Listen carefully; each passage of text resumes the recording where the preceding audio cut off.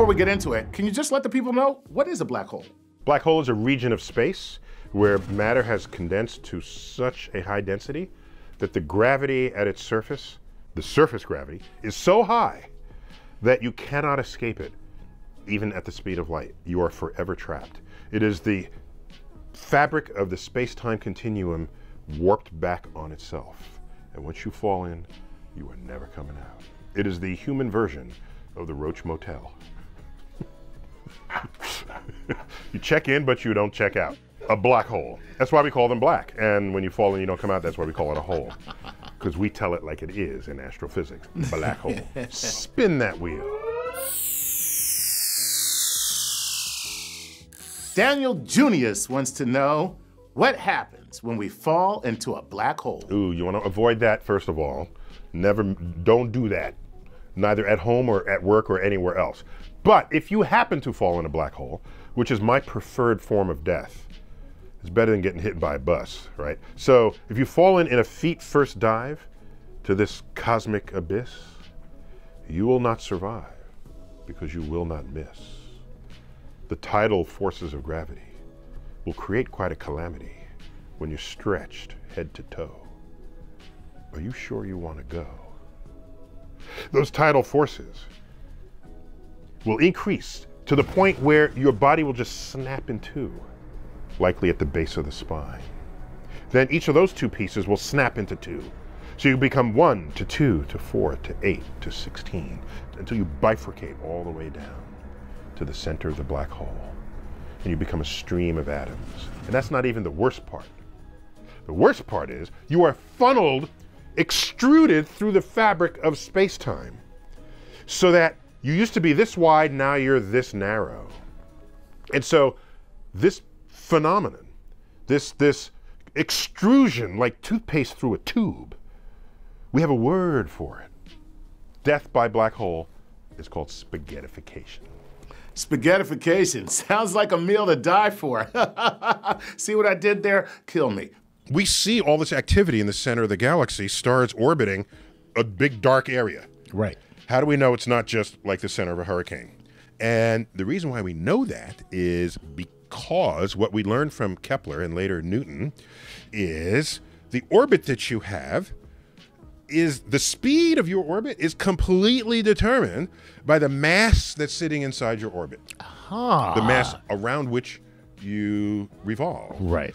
So what you say is, here are these things, I can see how fast they're moving, run back to Kepler's equation and say there must be a mass, a huge mass, like bigger than the size of the orbit. Wow. Wait, and then you say, but wait a minute, we don't know anything that's that massive, that's smaller than the orbit, except for a black hole. Gotcha. Okay? So in other words, if it was a star with that much mass, it would be huge.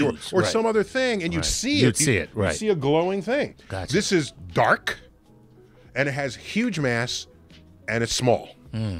That's 3 smoking guns right there. Right. Implicating a supermassive black hole. Supermassive black hole. Yes. And our black hole is less massive than the one in the center of the Andromeda galaxy, our nearest big galaxy. Do we have black hole envy? Well, I think we do. Yeah, some black hole. So, but we're talking about hundreds of millions of times the mass of the sun. But it's a black hole, so it's small for that much mass. Wow. And so that's why. Oh, so we do it for our galaxy, then we do it for a neighboring galaxy. Wait a minute. Go ahead. And we can't, no, other galaxies are far away, so ground-based telescopes, you can't see it, so we send up Hubble. And so we say, well, if we have it, and we're not really a special galaxy in the universe, and Andromeda has it, our nearest neighbor, maybe, this is astronomy think. These 2 galaxies have it, maybe every galaxy has it. Right. Okay? Because why should we be special? Right. It's called the Copernican principle. You're probably not special. Right. Exactly. Copernicus, better known as my father. You're not so special.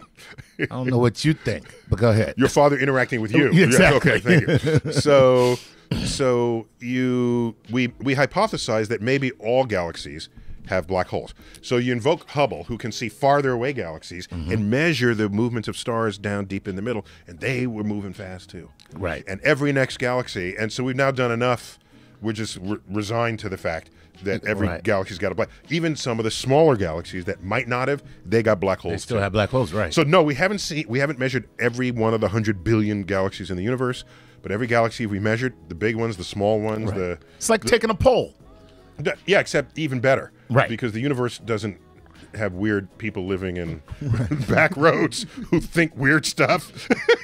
Well, actually, it might. The universe could have some weird galaxy that we've never discovered before. Right. Every galaxy that fits into a category of galaxies that we've observed, it's got a black hole of different masses. And the more massive the entire galaxy, then the more massive the black hole is. Gotcha. Yeah, there's some that have billions of times the mass of the sun. Damn. As a black hole sitting in the middle. Wow. Yeah. We got to stop for a second because I gotta understand something here. Yeah. I gotta understand something. All right. Yeah. Okay. All right. So here's the deal. What you're saying is everything that is Chuck goes into the black hole. So as you want to recreate or reconstruct the circumstance or anything about me that before I'm in there, but now that I'm in there, okay. What comes out, which would be the Hawking radiation and the evaporation of the black hole. That's what's coming out. But what's coming out is really nothing to do with, it's not a representation. It's not coming out. It's not a representation of me. It's materializing as opposed to exiting. And so since it's materializing as opposed to exiting, then what comes out is not necessarily related to me that went in. It's even worse than that. Oh, the radiation. Oh, sorry. The radiation. You got me. You got me. I'm like, oh, damn. The radiation was never inside the black hole ever. That's what I'm saying. So what's happening? Poof. It doesn't come out. So what happens is there are these little quantum fluctuations that happen in empty space that are allowed because of uncertainty. Because uncertainty says you cannot precisely say a particle is there precisely, infinitely precisely. You also cannot say it's not there. Okay, so is that the uncertainty principle that you were talking about? That's the uncertainty principle. So that creates the possibility that particles just kind of create. So it's popping out of thin air. Oh wait, there's no air in space. Popping out of thin space. Popping out of thin air. Thin space. Thin space. Thin empty space. And what happens is the black hole, so they have to come in pairs, because if you think about empty space, it has to be also just completely bland and featureless. So I can't have an electron appearing, right? Because it has charge and it has spin and it has all these properties. It has to come with a pair that cancels its charge and it neutralizes it completely. We call it neutralizing all its quantum numbers. So it has to come in pairs. And then it can go in and out of the vacuum and just creates a kind of quantum froth that we never notice. Wait, just to be clear, that paired particle is antimatter. Right. Just to be clear. So, it would be an antimatter particle, but you could also have it with two photons or two bundles of light, which the photon is its own antiparticle. Right. Okay. Oh my God.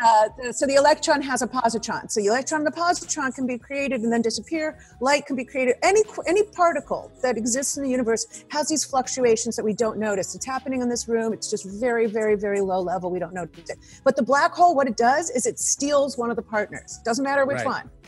It steals one of the pair. And then the other one can't go back to nothing because it's not neutralized by its pair.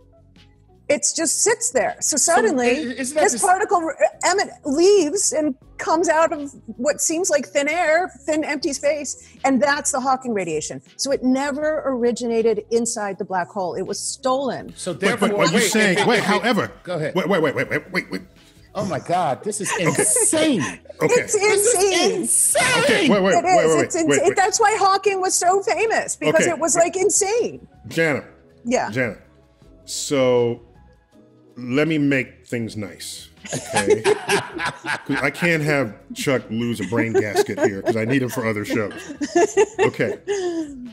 You said early at the beginning that the event horizon is not some wall. It's just space moves smoothly through and across the event horizon. You said that, correct? Okay. Yeah. Now, the curved space-time shape is made by the black hole, correct? Yep. So every place that feels this curvature is basically part of the footprint of this black hole on the fabric of space and time. Yeah. So if I'm going to make a Hawking particle pair outside of the event horizon from the gravitational energy of the black hole itself, why won't you allow me to say I am using the black hole identity to make this happen? I will allow you to say that, but the only identity, the only feature from outside the black hole, this is why the whole featureless aspect is so profound. The only feature you can know about the black hole from outside because of the event horizon is its mass, its electric charge, and its spin, if it spins like the Earth. And those are the only three things you can know about the black hole. Any other information is occluded by the event horizon. All right, so you will reflect in the radiation the mass, the spin, and the charge, but you won't reflect that Chuck fell in, that he screamed, somebody's name. Okay, so I can all of that's gone. I can reconstruct his particles, perhaps.